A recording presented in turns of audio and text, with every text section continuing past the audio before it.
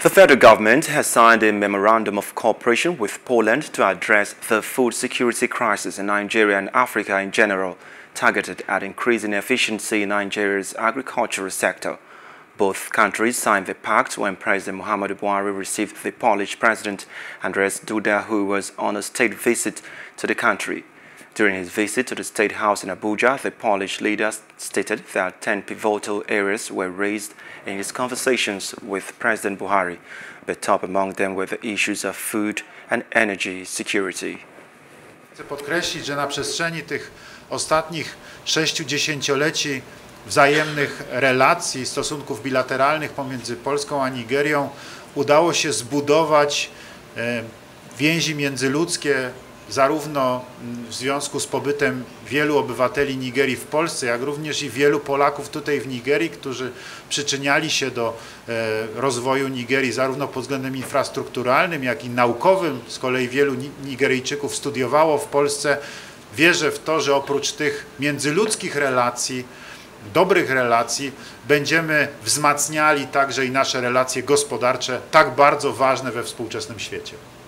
And just to end, I would like to say that and underline that over the last 60 years, we have been able to establish very good relations, bilateral relations and contacts between Poland and Nigeria on the people-to-people level.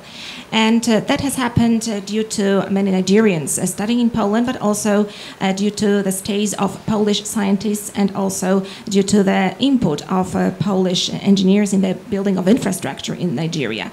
I do believe that these good people-to-people relations will also spill over on other fields, and they will contribute to the development of the economic relations between both our countries, which are so immensely important nowadays. Great pleasure to welcome President Duda to Nigeria.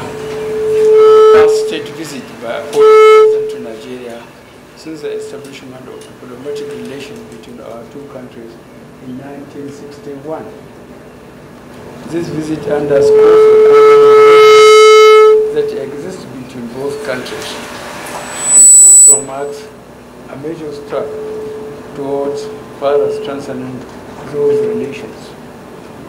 It is significant that during this short but important Memorandum of Understanding on Agriculture was signed, and other memorandums of understanding such as defense are under preparation to be signed at a later date.